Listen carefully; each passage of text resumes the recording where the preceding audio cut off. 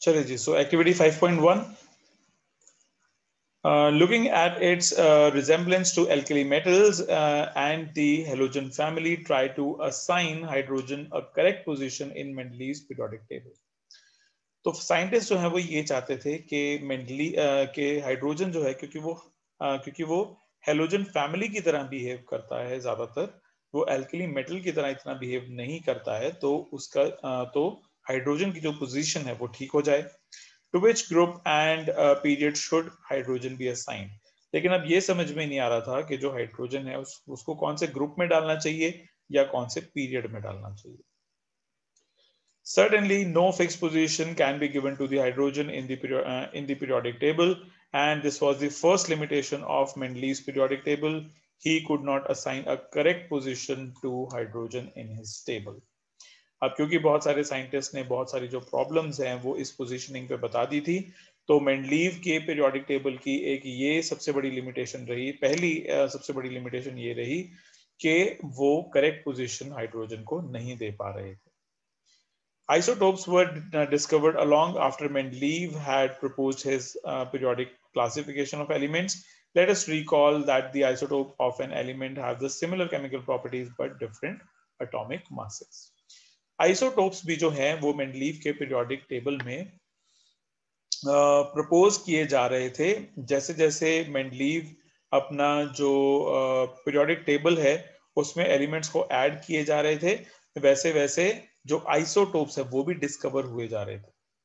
ठीक है, अब आइसोटोप क्या होते हैं? आइसोटोप होते हैं वो एलिमेंट्स जिनकी केमिकल प्रॉपर्टीज तो सेम होती है, लेकिन यानी कि जिनके जो अटोमिक मासेस, जो अटोमिक नंबर है वो तो सेम होते हैं, लेकिन उनके अटोमिक मासेस डिफरेंट होते हैं. तो ये जो आइसोटोप्स डिस्कवर हो रहे थे, ये भी एक प्रॉब्लम क्रिएट कर रहे थे मेंडलीव के पीरियोडिक टेबल में. किस तरीके से? Consider the isotope of chlorine which has Cl35 and Cl37. Would you place them in different slots because their atomic masses are different, और would you place them in the same position because there chemical properties are same. अब isotopes के साथ बड़ी problem हो गई थी. अब क्योंकि जो मेंडलीव है वो दोनों ही चीजें देख रहे थे, वो ये भी देख रहे थे कि इनकी केमिकल प्रॉपर्टीज कैसी है, और वो ये भी देख रहे थे कि उनके एटॉमिक मासेस कैसे हैं.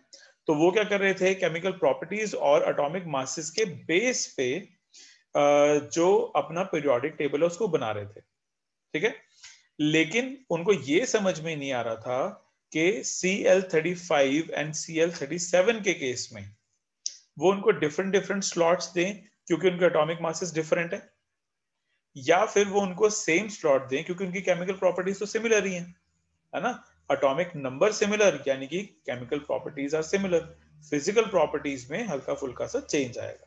ठीक है, लेकिन अगर हम आइसोटोप्स की बात कर रहे हैं तो उसमें तो एटॉमिक मास कम या ज्यादा होता है, तो उसको डिफरेंट स्लॉट में डाला जाए या फिर सेम स्लॉट में, वो उनको समझ में नहीं आ रहा था. ये उनकी दूसरी लिमिटेशन थी.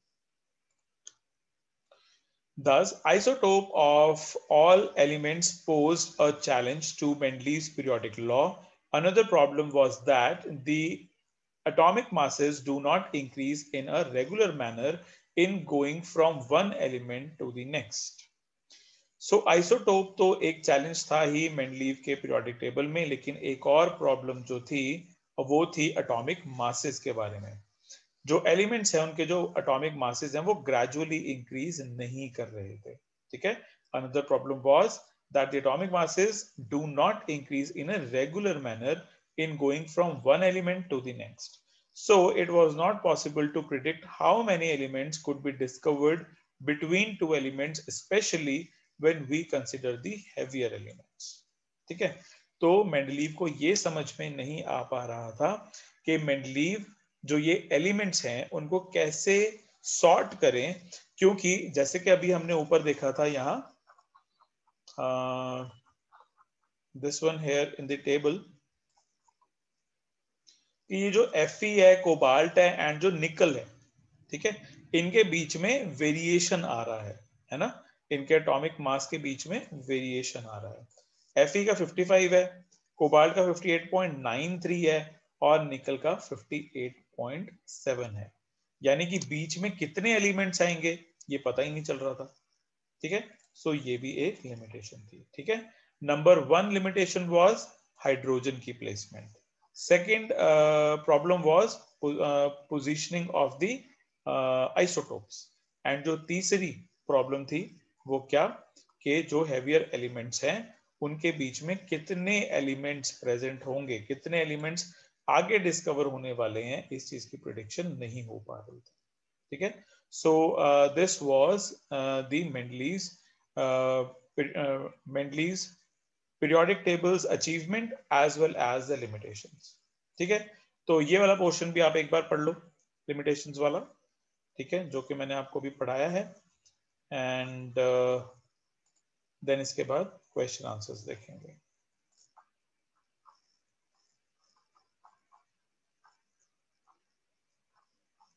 आप लोग पेज नंबर 83 से स्टार्ट करेंगे पढ़ना, सॉरी 84 से पढ़ना स्टार्ट करेंगे, स्टार्टिंग से। नहीं, आई थिंक आप लोगों ने 83 से पढ़ना है ना, 83 से पढ़ोगे, अचीवमेंट से। सो या इट विल टेक 5 मिनट्स, ठीक है। सो पढ़ना स्टार्ट करो, एंड कोई भी डाउट है तो उसको मार्क करो।